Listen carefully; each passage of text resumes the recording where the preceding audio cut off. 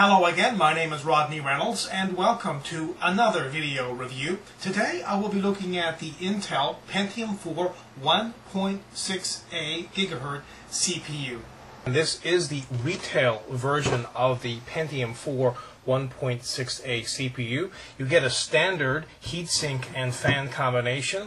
This is a pretty standard clip design. I will be going over how this mounts onto the motherboard and of course the CPU itself. Now going back here to the heat sinks and the fans, two of these are basically retail versions of the same CPU, the 1.6A. However, there is different heatsink design on these. This is an older one and it basically has a smaller fan, spins the same at around 2700 RPMs, but again the fan and the heatsink block itself is a little smaller than this, as you can see here. And of course, not only is the heatsink a little larger on this one, the fan is as well. As for applying thermal compound, there is, and the cooler does come with a black compound already on the block. Now I have removed it, as you can see, and have used Arctic Silver. However, you can just use what is on the cooler itself, and that's fine, and go ahead and then just install it. But whatever you do, if you remove the black already that's on there, the thermal compound, you certainly want to remember to apply some thermal compound onto the CPU itself to certainly ensure that you're getting maximum cooling. I will be using the ABIT SD7533 motherboard in this video review today, and I will have a detailed video review on this board coming up.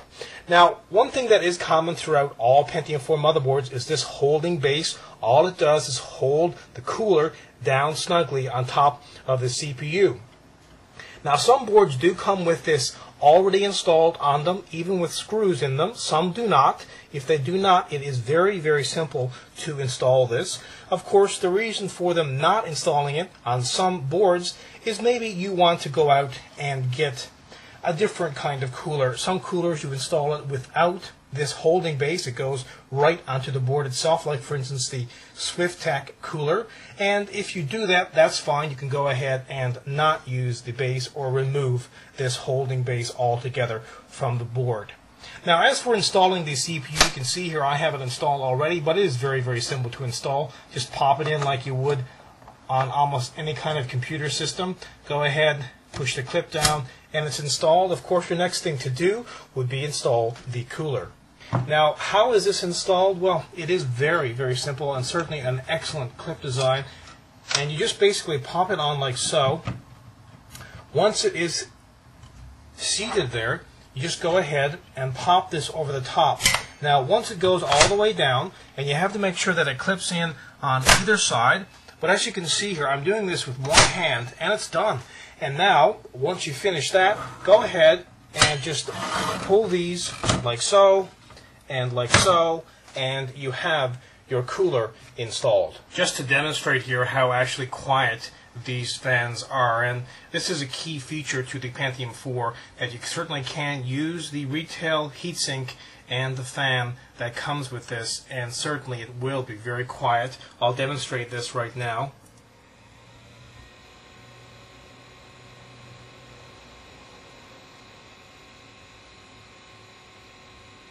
So again, extremely quiet, and certainly much quieter than a 5000 RPM 60mm fan. So once you have installed your CPU, you want to go into your particular BIOS here and change things like the external clock or the front side bus. You also want to change if your BIOS does have a clock divider ratio, so you can go and tweak your memory and maybe overclock the memory in this area, or go ahead in the memory area and tweak such things as the latency timing and so on and so forth. Now, also of course down the bottom here you can see that there's a core voltage setting, and I have it at the max at 1.625.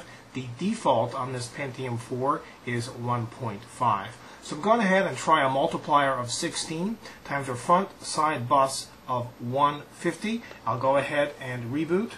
You can see here that this is an Intel Pentium 4 1.6 gigahertz. You can see that right there, and you can see I have it at 2.4 gigahertz right now. So a multiplier again of 16 and a front side bus of 150. But let me go into the BIOS here and I'll show you what the memory is actually at. Now the front side bus is at 150. However, using the clock divider ratio, which is right here, I get 187 megahertz. Yes, the memory is at 187 megahertz. Very fast. However, I am using the OCZAD 3000 memory, and that memory is quite good at overclocking. Now with my case closed and the CPU at max load using the retail heatsink and fan, you can see here that the temperature is quite good at 42 degrees C. So again, certainly some good results. Now I do have the CPU currently at its default voltage, if you can believe that, 2.4 gigahertz at 1.5 volts. So certainly that does help lower the temperatures when it comes to the CPU down a little. If you were to raise this to maybe the max load, which most motherboards will be capable of doing, around 1.625, you'll get probably a max load temperature of around 50 to 55 degrees C using the retail cooler. I will be using the SciSoft Sandra. This is the current version, the downloadable version from their website. Let me go ahead now and have a look at the CPU benchmark. You will notice, first of all, that this one does go ahead, all the rest kind of going off the scale there. The score here is 4505. Compare that to a 2 gigahertz Pentium 4 at 3688. Compare that again to an Athlon XP at 4240. So certainly you can see here some great results from this CPU. Going on now to the CPU multimedia benchmark. Also, again, the results does show, and they are very, very high here. The score at 9495. Compare that to a 2 gigahertz Pentium at 7875. Compare that again to an Athlon XP at 8370. And finally, memory benchmark of this memory is quite high. The score is 2790. And again, this is DDR memory, the OCZAD 3000 memory. The memory, I have it at 187. It's DDR, so that basically equals 374 megahertz. Now, if you look at the score here below, that score below, which is 2450, which is lower than the score that I have here, that system is a 2 gigahertz Pentium 4 with RAM bus memory. So this is a situation where DDR memory is certainly exceeding the speeds of even the RAM bus memory. And the score here below the RAM bus memory system is an Athlon XP 1800 with standard DDR memory. The score on that system is 2070. Well, what can you say about this CPU? One thing you certainly can say is that it is certainly amazing. To get an 800 megahertz overclock from a 1.6 gigahertz CPU is pretty much borderline crazy.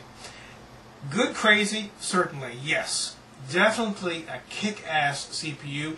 If you are going out and looking for one of these CPUs, you are certainly going to be, in a way, taking a chance, because not all of these 1.6A CPUs will overclock this high. This certainly is an extremely high overclock. Again, 800 megahertz air-cooled with the retail cooler. I'll say it again, it's crazy. I mean, it really, really, truly is crazy. There is reports of some even 1.8A CPUs out there getting to 3 gigahertz air-cooled or close on it. So, again, Intel has certainly launched itself back into the overclocking arena in a very, very big way. And I say good, because I love overclocking, as many of us do. Again, my name is Rodney Reynolds, and this has been another video review. Be sure to check back very soon. I will have a brand new one for you then. Also check out my website at www.3dgameman.com, and while you're there, be sure to check out the forums. In the forums, you can register. Registration is free. You can find out more information about this product and about all the products which I video review, and of course, you